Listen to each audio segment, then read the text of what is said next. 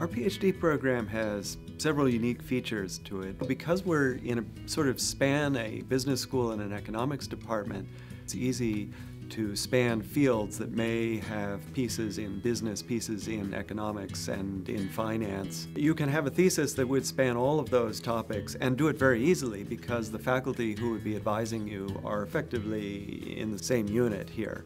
Whereas at other schools you might have to span several parts, from a public policy school to a business school to an economics department. An advantage of our faculty is we have many people who have both the academic and non-academic side. Our connections to the real-world policy making and other parts of the real world are very strong. When it gets down to the end, it's, of course, what do they eventually work on for their thesis? That's what really defines a PhD program. We definitely have a sort of real-world focus to research that goes on here. Generally, most every dissertation has an element of empirical work and kind of policy relevance to what they do.